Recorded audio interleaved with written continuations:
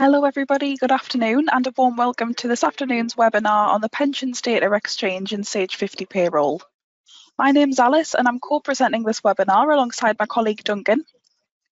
And a little look at what we're going to cover as well. So I'll begin with setting up PDX. So we'll look at what the Pensions Data Exchange is. And then Duncan will come back to cover importing pension updates and sending your pension data as well directly to your pension provider. And then last but not least, I'll have a troubleshooting section. So there's some handy top tips there from us. And of course, we'll finish with some further support just at the end as well. So firstly, setting up PDX. So what is the Pensions Data Exchange? Well, it allows you to send and receive pension data directly with 3 compatible pension providers. And these are Nest, the People's Pension and Smart Pensions. Today we're covering an example with Nest, but the setup process for the other 2 pension providers is largely similar. And something to note as well, if you aren't with these providers, you can still use the pensions module without PDX enabled, and you can instead export CSV files and upload those to your provider's portal instead. But just a reminder, today we're showing an example with Nest, and PDX is only compatible with Nest, the People's Pension and Smart Pensions. Before you begin to use PDX, so you do need to set it up, and there's a few things that you'll need to check before that actual setup process. So you need to have the pensions module and also PDX activated. And if you're unsure whether this is activated or not, just go into your pensions module settings, which you can find in your company tasks. In here, you'll have a button highlighted on the right image here called Set up Pensions Data Exchange. If you've got that button there, that means PDX is activated. If you don't have that button, you'll need to contact our technical support in order to use the PDX function. You'll also need your Sage account login details to hand. And as mentioned, your pension provider needs to be one of those 3 compatible ones. You also need to have your pension provider's login details to hand as well, so make a note of these. And last thing, only applies to those of you who do use Nest, but you'll need to make sure your pension groups are set up to align to the tax periods. If they're not, that's something that Nest are able to help with, as you will need to set up some new groups which do align to the tax periods. But they're the main things there that you'll need in order to set up PDX nice and easily. And once you've got these things and you're ready to go, that's when you can begin that setup process. So I've made a flowchart here representing the steps of the setup, but what PDX does is connect Sage to your pension provider directly so both sides can communicate with each other to send and receive information. Looks like quite a few steps, but it is nice and straightforward to do. Now for this webinar, we have already set up PDX ready for Duncan's demonstrations a little bit later, but we did capture this whole process and I've made a video of it so I can still show the demo to you all. So I'm just going to bring up this video and I'll explain those setup steps as I go. So it should be on your screen right now. But there are 2 stages of the setup for PDX. Step 1 is to register and set up PDX. Then step 2 is to sign in and update Sage 50 Payroll. Now before you do this, just a reminder to have your Sage account and pension account login details on hand because you will need to log into both of those. And also to take a backup of your payroll data before you make any changes. You're then going to go to your pensions module settings, which you'll find in your company tasks. So I'll just open that up and you can see just at the bottom there that button to say set up a pension data exchange. And just a reminder, you will only have that button if you've got PDX activated. I'll click on this button. A little bit of information about PDX as well with those 3 providers. And all I need to do in here is click next in the bottom right. You'll then see these 2 setup steps that I mentioned with do it now buttons and tick boxes on the right. And notice as well in the bottom right corner, the next button's completely greyed out. So it won't let you advance onto the next step until these first 2 setup steps are complete. So let's do those now. I'm first of all going to click on step 1. So I'm going to click on do it now. and that will bring up this login window. So this is where you'll need to enter your Sage account details, so your email and password. I'll just put those in. And once you're logged in, you'll have a new window come up, which is the Pensions Data Exchange Management Centre. So this is where that connection happens between Sage and your pension provider. We can see my company is selected here. So this is actually the name of my company in Payroll. We've got that tick box there. And all I need to do now is just click confirm. We've got a welcome page here for the Management Centre as well. So welcome tab, we've got a manage pension accounts tab and manage access. I'm going to go ahead and click that manage pension accounts tab. So this is where you'll add your provider account. Remember those 3 compatible providers. In my case, that's going to be Nest. So I just need to click on Nest and proceed with that next step. This window now asks you to log in with your provider's details. So first of all, at the top, you've got a description for the account. So this is what you wanted to show us on the Management Centre. You also need your Nest employer ID. So if you're unsure what this is, Nest can provide this for you. And lastly, just the email and password that you would log into your online portal with. So this is your login for your actual Nest pension portal.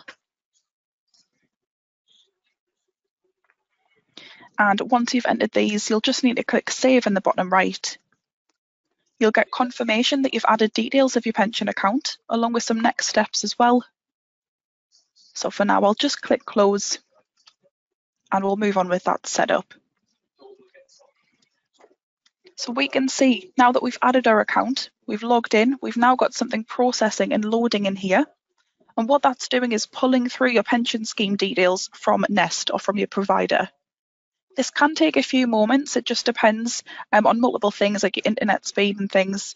But once it does load, you'll have a bit more information pull through in this table.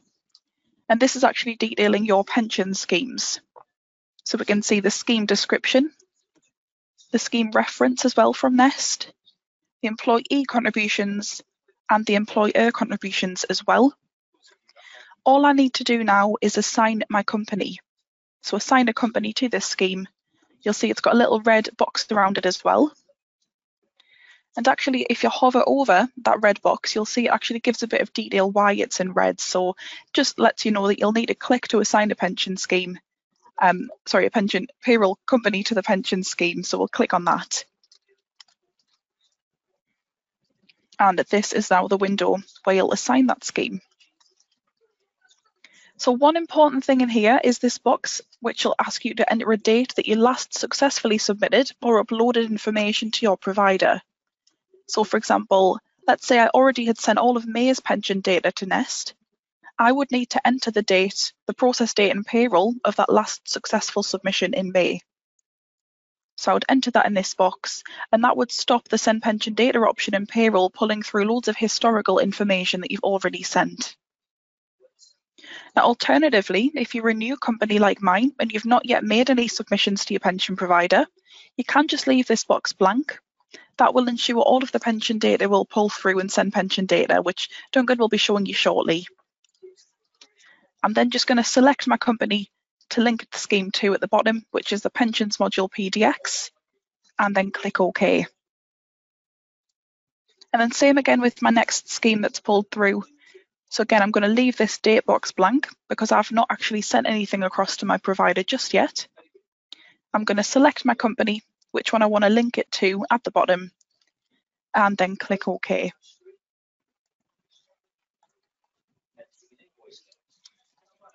And that is step 1 done. So we've registered our company, we've set up PDX on the Management Centre, which is this, and we can tick that little box next to step 1. So next step there is to sign in and update Sage 50 Payroll. So to do this, I'm going to click Do It Now on step 2. And you'll get this window just to kind of authenticate and log into your Sage account again. So again, this is the email and password for your Sage account.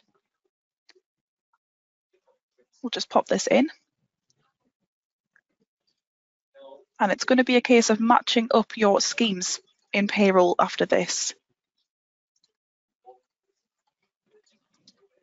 So this is back in Payroll. We're going to click Login, and we can see this loading bar going across while it's retrieving that information from the Management Centre. Again, this can take a few moments, but it's pulling that through from the Management Centre. And once it's loaded, we can see those two schemes coming through. So you've got those two pension schemes, and they're ready to be matched to the pension scheme in Payroll.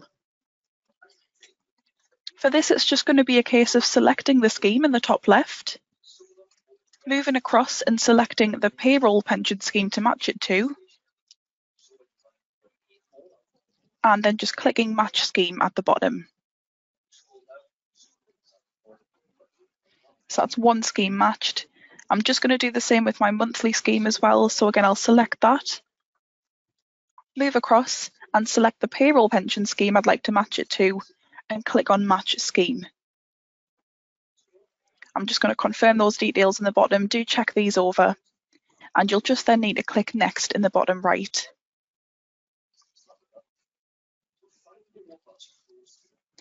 After this, it does ask you to choose a default scheme. You'll just see on the right-hand side there, it's got a little red ring around it. Remember, if you hover over that, it will provide more detail. But it doesn't really matter which one you select here. I always advise choosing the one with the most employees though. So I'm just going to select my weekly pay as default, and then click Save in the bottom right. You are prompted to take a backup at this point as well. So I'm going to click Save and then Yes to take that backup and just work through the wizard. Always a good top tip as well, just to name your backups appropriately. So in this case, I'm calling it PDX Setup, so I know exactly what that backup is, and I'll just click Next and Finish. As I've done that backup, I can now click Finish in the bottom right, and that is step 2 complete. So I can now tick that box next to step 2, click the Next button in the bottom right, and we've got a nice little message there to say you're all done. You're now ready to use the Pensions Data Exchange to send and receive pension information. You've also got a link to the Help Centre there if you want to read a little bit more about it before you begin, but I'm just going to click Finish in the bottom right and then save those pensions module settings. So that was just Finish in the bottom right. I'll click Save there, and that is PDX all set up. So I just want to pop back to the slides and have a little bit of a recap, just using that flowchart which I had. So to set up PDX, you're first going to use your Sage login to go onto PDX and register your company. You'll then remember we could select our provider, so we clicked on Nest and logged into our Nest account to then pull through those pension scheme details to PDX. We could then assign the payroll company to the scheme and then come back to Payroll to match that scheme to your pension scheme in Payroll. So this flowchart does show both of the steps combined, but overall we can see that PDX is what connects Sage to your pension provider, ultimately allowing them to communicate with each other and make sending and receiving pension data that much quicker and easier. But that does bring us to the end of the setup. It is now time to pass over to Duncan, who's going to take you through the next sections of the webinar. So it's over to you, Duncan. Thank you so much, Alice. So once you've got Pensions Data Exchange or PDX set up, that then can be built into your payroll process. And there are 2 elements to PDX. There's importing pension updates from your provider, and then the main element is sending the pension data back to them. So just to explain briefly where that all fits into your payroll process, and an easy way to remember the order of things is to refer to the process map or the tasks in your payroll tasks in the order that they are listed. So right at the start of a pay run, once you've set up PDX, you have the option of importing things like opt-out details or any scheme changes from your provider into payroll. You would then run your payroll process as usual. So entering the payments, running a pension assessment, and updating the records. And then towards the end of the pay run is when you would send pension data to your provider. So I have got a video of sending the pension data, but I'm just going to talk briefly first about importing pension updates. Now, the exact functionality will depend on which provider you're with, but using Nest as an example, as it is quite a popular provider, with Nest, you do have the option of importing opt-out details. I should say opt-out on that slide rather than out-opt from your pension provider. So on the import data tab, it will show you any opt-outs that have been processed by Nest, and that just automatically populates the opt-out date into your pension assessment screen.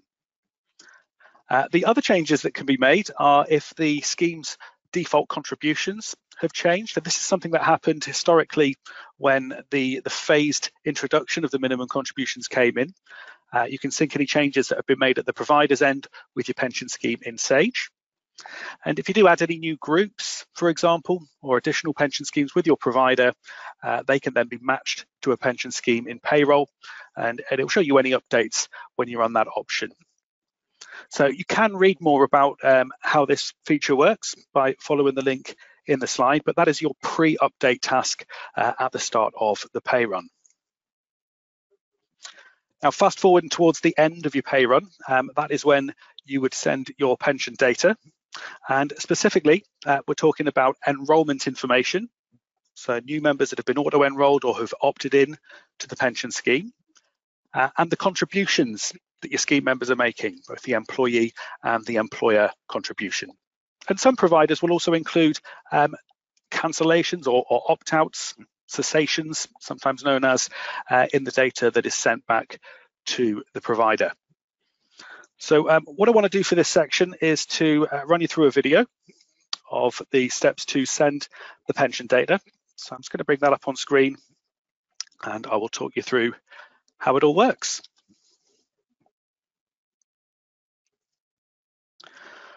So in the video, we're going to take you through the three main steps: running the pension assessment, updating the records, and then sending the data to the provider.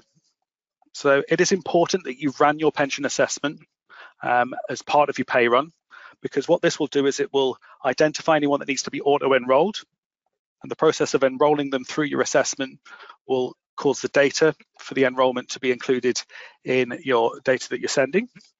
And it's done in the usual way, so it's just after the enter payment screen. You'd be prompted to take a backup. So if you don't have a recent backup, we'd always suggest doing one at that point. And that will then take you into your pension assessment screen. Now, in this particular demo, this is actually the first assessment that we've done for a new company. And we've got 3 employees that are eligible and are being enrolled into the pension scheme. So by running this pension assessment and auto-enrolling them this way, it's going to create both enrolment and contribution files for them. So once you've run the pension assessment, you would close out of that. You'd run your pre-update reports, payslips, etc. And then before you can think about sending your pension data, you will need to update your records. The send pension data always uses historical information, updated information in what it sends to your provider. So once you've done your assessment, you've checked all your pre-update reports, you will need to update the records just to confirm those values, including the contributions that are being made this period. So nothing you'd do differently during the update records process. You would just run through that wizard in the usual way. And then from that point, you are ready to send the pension data. So that's the next step we're going to show you in this demo. So you can see it there in the payroll tasks.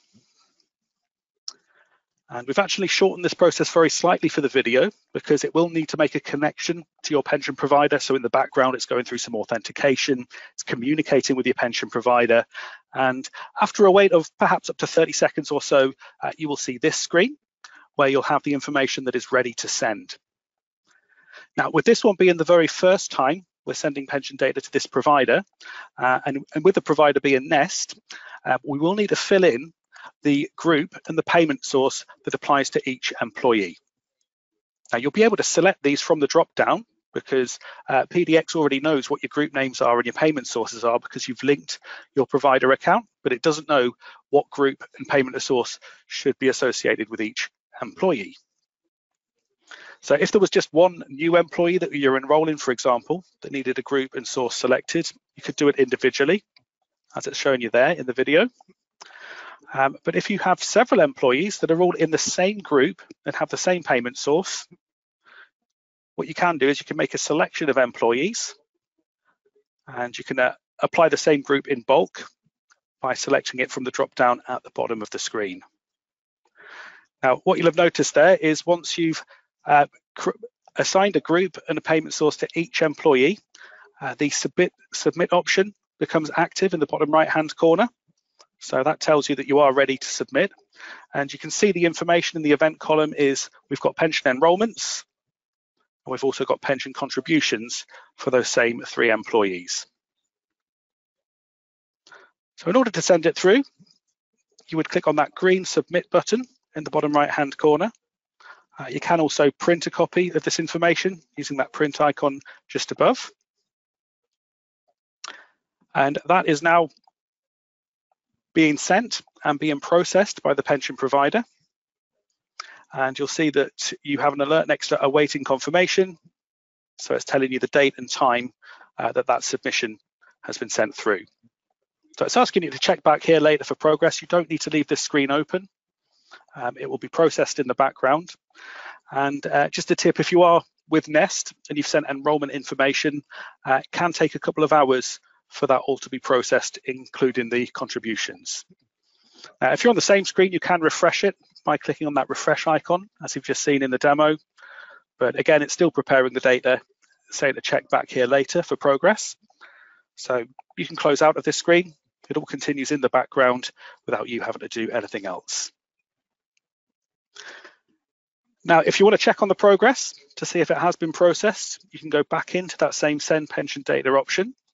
And if it is still processing, you'll find pretty quickly that this message comes up, that it's already exporting data to your provider, and until it's complete, you can't start another one. So that's telling me that it hasn't quite finished processing. And again, you'd see the same information if you clicked waiting confirmation. So that was just over an hour later that we double checked that one. So again, all you would do at this point is close out. And when it has been processed, you can go back into send pension data. And again, it's connecting to the PDX service. And this is something that can typically take maybe up to a minute in some cases. It depends on the traffic going to and from that server, and obviously the things that it's having to do to communicate. But what we'll find once it has connected is that we now have some history of our submission. So it's showing us there one item in the history.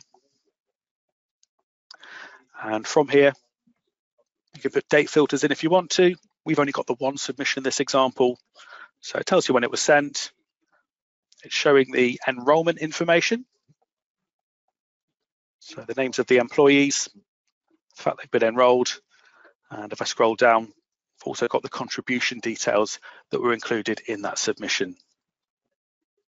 So that history will always be available. So you can either access it through the send pension data option, or if you want to avoid the delay while it connects to the pension data exchange service, you'll also find a similar option to view your pension history from the online services tasks within your program.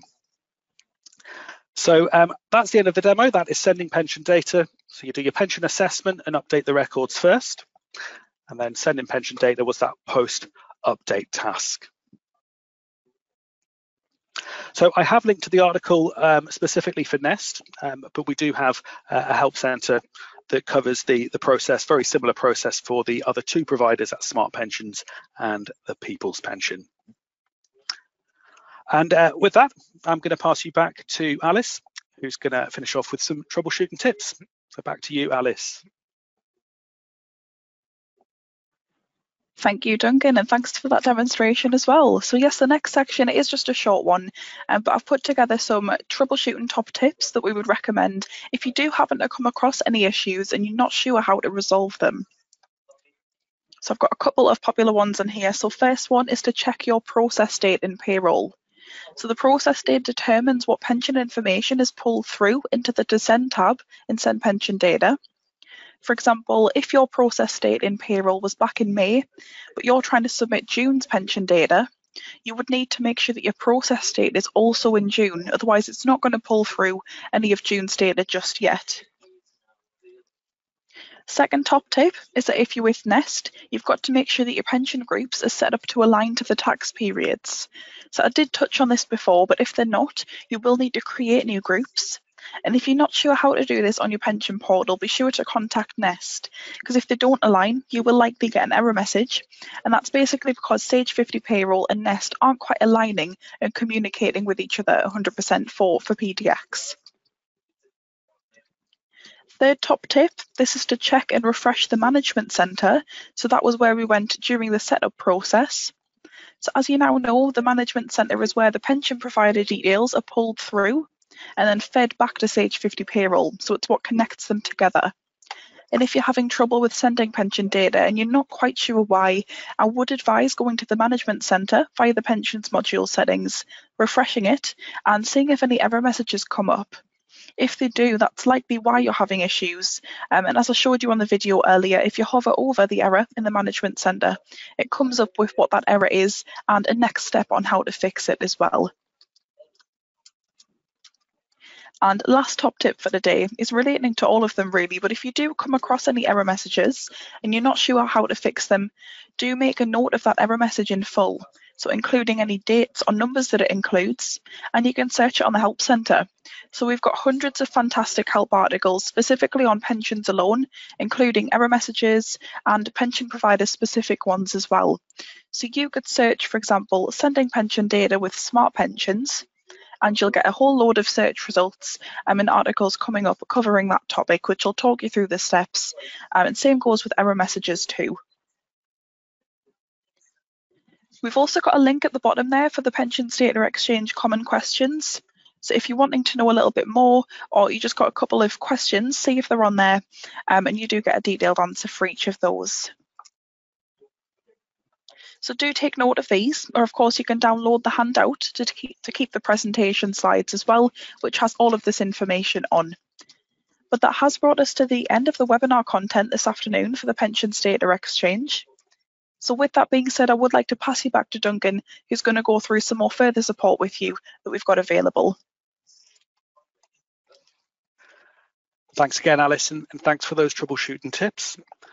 So we're nearly at the end of our allotted half an hour, but I just wanted to quickly run through some of the further support that we have available for you guys. So in terms of webinars, this month has been very much pension focused. And as we get towards the end of June, we've got a couple of live sessions still to go. So if you missed our pension calculations webinar, we're running that again tomorrow. And we have a session on pension re-enrollment on the 3rd of July. The earlier sessions are available as recordings, and you'll find a link to all of our recordings from our website at sage.co.uk/webinars. Another great source of information is our online help centre, which can be accessed in your browser from sage.co.uk/help, or by clicking any of the help icons in your Sage software. We'd like to specifically call out our Pensions Data Exchange Hub, which we've linked to here on your handout at the bottom of the screen, as that does give you the guides for the 3 different pension providers. So that'll take you step by step through all the setup, sending pension data, and also some useful troubleshooting tips. As well as that, you'll find contact details for our support team. So if you go into any of the topics you need help with, you will find a Get in Touch link, which gives you the best way to contact our support team with that type of query. And another great resource, if you're not aware, is Sage University at sageu.com. We do have available a range of training courses, certification and bite-sized learning for Sage 50 Payroll and other Sage products. It's completely free to create your profile at sageu.com, and our Sage 50 Payroll courses are also free to access. So do check that out if you haven't already done so. and you can fit that learning in at a time to suit you.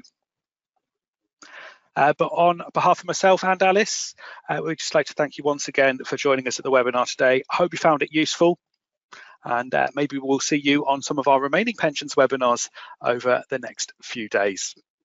Goodbye for now.